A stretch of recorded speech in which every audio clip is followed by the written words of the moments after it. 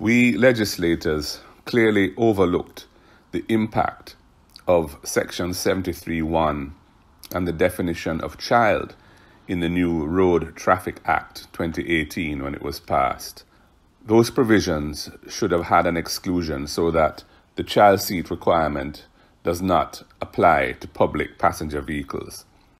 Indeed, in most states in the United States of America, for example, there is no requirement for public passenger vehicles to have baby seats. And in our context in Jamaica, it is wholly impractical to require taximen and buses to provide baby seats and child seats for children under 12, which is what the law as written now requires.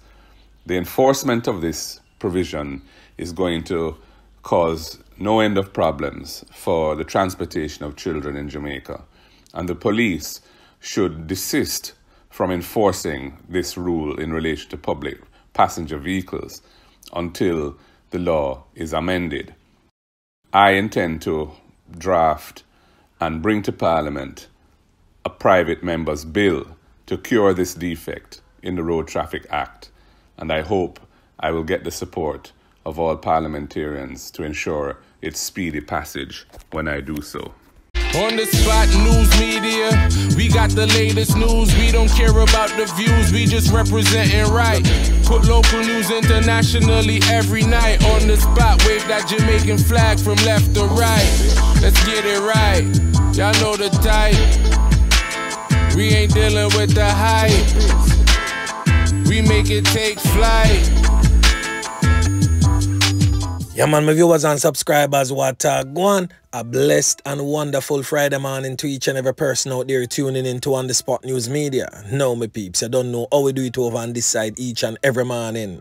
We have to give thanks and praise to the Most High Creator for the preservation of life, because life is indeed the greatest. So in the morning, my peeps, I have a few stories to share with you, the regular members of Chan Public and also members of the diaspora. So please like the video, share the video, watch the entire vlog so you can get a full understanding and a better appreciation of everything we are going in a Jamaica. So watch this now, my peeps. In the morning, yeah, to the name Friday, the day when Mr. Smile pan some of the ones and ones them pocket. The day when some of the ones and ones them get them like a stipend from them hard work week.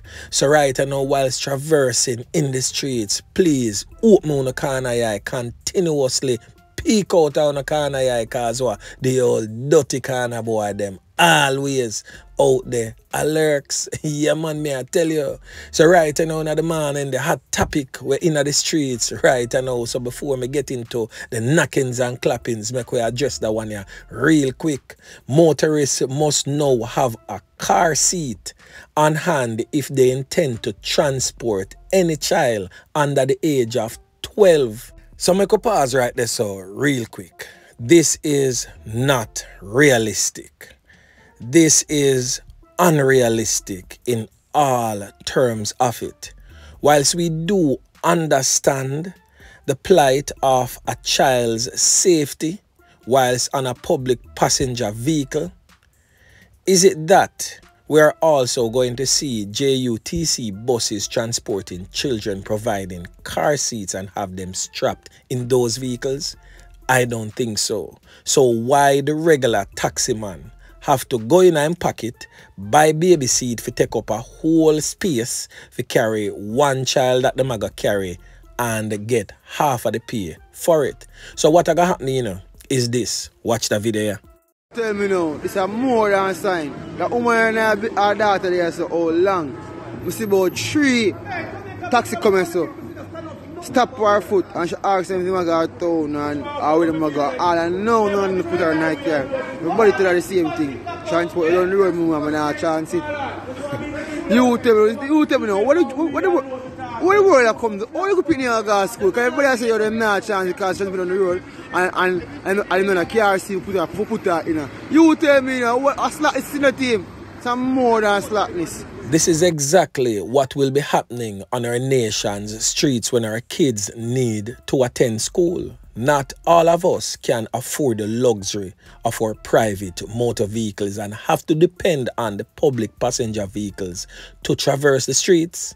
Now, President of the Transport Operators Development Sustainable Service, Hector Newman, says compliance is almost impossible, and I definitely support what he's saying. The regulation, which took effect on Wednesday, has caused members of various taxi associations right across the length and breadth of Jamaica to be very disgruntled. Some are downright refusing to carry small children, stating that they have already subsidized the fare to charge them half, and they will not be purchasing any car seat to transport any subsidized fare users. Now we are going to hear from some of those disgruntled operators. Listen. There's no way that a taxi should be asked to have a child restraint seat. Although we understand the safety of our people, we want to reduce fatal crashes, but having a child restraint seat is not practicable from a financial and health perspective. I will be instructing my members from the Central Cultural Association not to carry the children because it's not worth it, and I'll take it on history. What we are doing now as taxi operators is subsidizing the fare of children. When we charge 50% without no compensation from government. You see these people who are making these laws and open the road codes and all of that.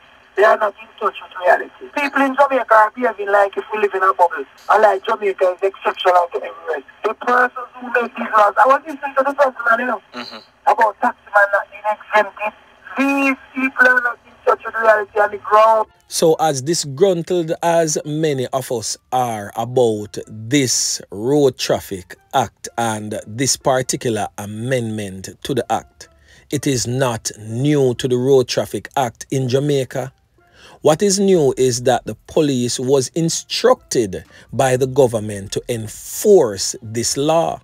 But it is definitely not new to the Act. In fact, it was drafted in our Road Traffic Act in 2001, which was specifically deliberated by a joint select committee, which was made up of both political divides. So JLP and PNP personnel formed that joint select committee and drafted that into our Road Traffic Act since 2001. So this is definitely not new to the books. But anyway, make we get into the knockings and clappings right now. On Wednesday, the 1st of February, sometime about 9:30 p.m. location, a place that them call Old Road round at Tamsapen side, so at Spanish Town, St. Catherine, right along the riverbank. This brother end up getting head top, lick off clean. Yeah man, the man them full it up a can up can. And this female also lost her life. Now the man in the picture is known as Bruce Mackenzie. He's from a Thompson Road address in Spanish Town, St. Catherine. And of course, the female in question is known as Renae Carr. And the Spot News Media would have covered this briefly. Now I'm giving you additional information into the personalities of these two criminal elements. Now, Bruce is of course a known criminal, a real old dirty kind of boy that has committed many atrocities in the Spanish Town Division, which is the St. Catherine North Police Division. Now Bruce has strong family ties and connection over there in the parish of St. Elizabeth. And as I've stated many a times, that St. Bess is slowly becoming St. Worse, as they are openly accepting these criminal elements in their rural, quiet communities for hat it up. This criminal element, Bruce, was popularly known in the criminal underworld in St. Elizabeth as Grimy Boss.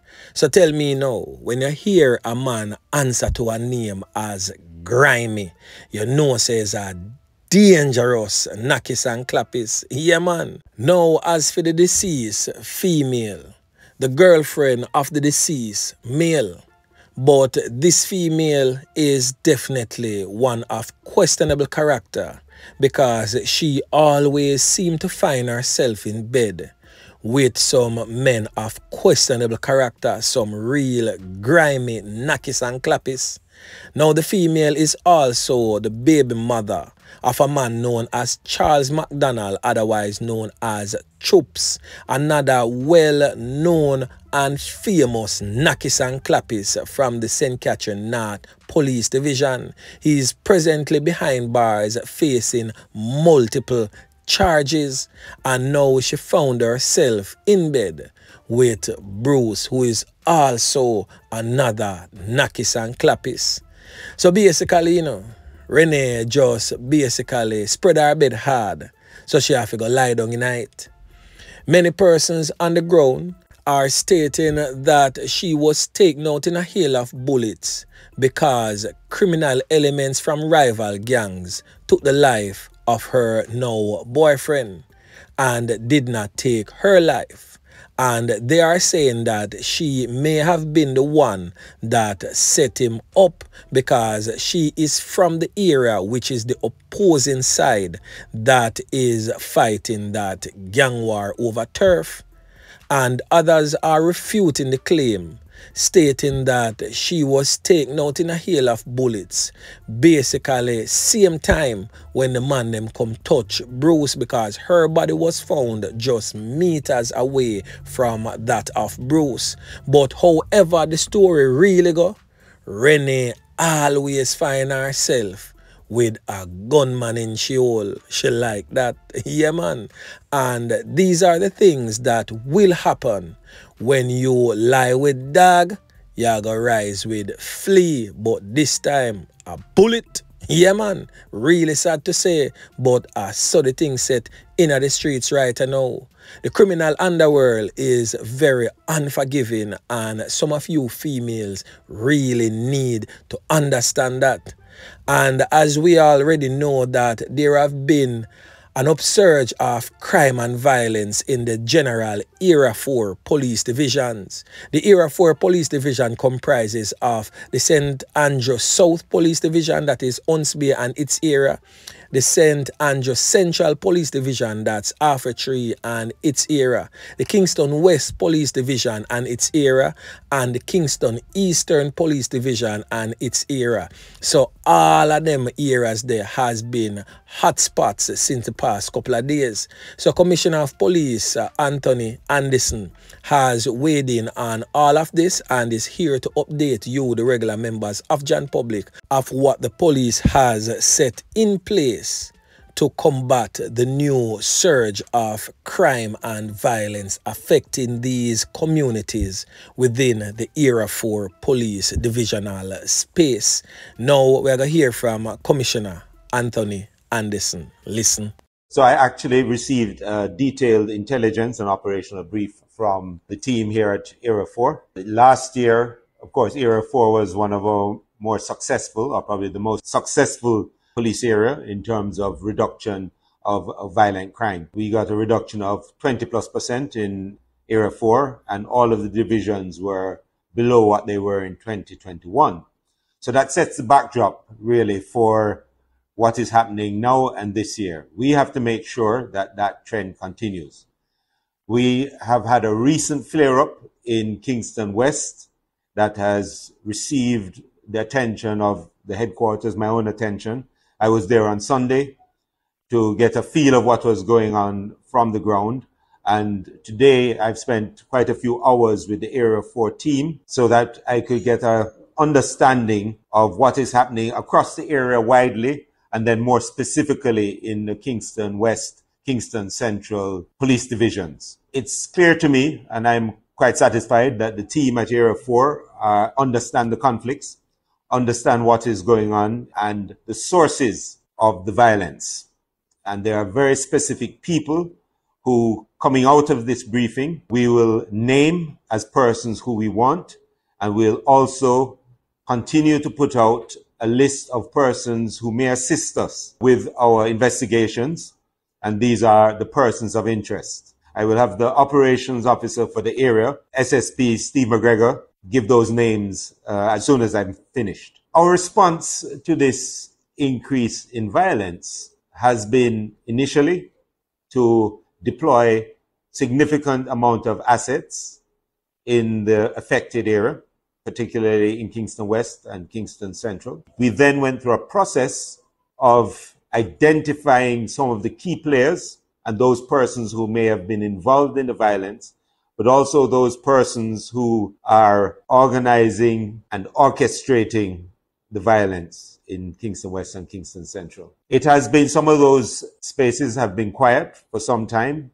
and to the extent that we have managed to do a fair amount of social intervention in those spaces. As we're saying, there was a football competition that was taking place in the Kingston Western Division in the area of Beeston Street, West Street side, and that had got interrupted because of this violence. We're going to get that started again, but we're also going to get those persons who believe that they are going to disrupt normal life in communities and cause violence to go up in Kingston again. We're not going to have that. And so we will be targeting directly those persons. So there are some persons named. There are also some persons, based on the intelligence briefing, who are abroad and are impacting the violence here in Jamaica. We already had given some of those names to our partners, and we will give some additional names to them, and we'll be pursuing them here and there.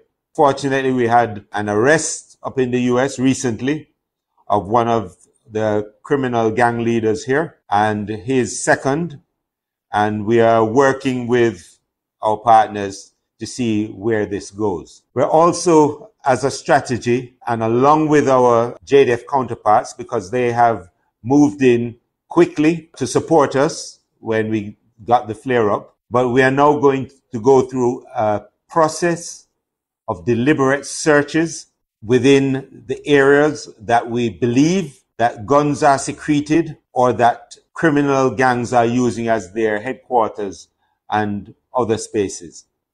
I'm not going to say anything more about that, but just be aware that deliberate and detailed searches are going to be a feature of our response to this.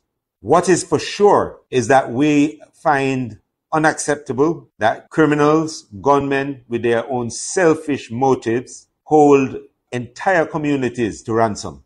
And these communities largely, and when you go on the ground, it is very clear, want to get on with their lives, make a living, have a livelihood, see their kids grow up and become productive citizens. It is very difficult for these people in the presence of these criminals. And it is our duty, with the support of these communities, and we get really good support, we will make a difference there. So we're not going to sit by and watch these flare-ups go unchecked. As soon as they start, we're going to be on them, and specifically on the people who are a part of it. There will also be a series of curfews that will continue in the short term. There are already some applications in for cordons that will be put in place. There are a number of strategies in our toolbox, but overall, they will contribute to the reduction in violence in Kingston. So On The Spot News Media would have already provided you vlogs with these most wanted men. Men from the Kingston Central Police Division, also from the Kingston Eastern Police Division, also from the Kingston Western Police Division, and from the St. Andrews South Police Division, which is Hunts Bay.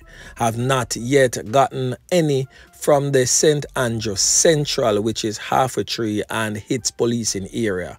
But as soon as I can get that, I will most definitely be presenting that to you, the regular members of Jan Public and also members of the diaspora. So anyway, my peeps, remember to like, share, subscribe to the channel. Stay tuned to On The Spot News Media as I continue to bring you fresh news and updates in subsequent newscast. On The Spot News Media. Yeah, man.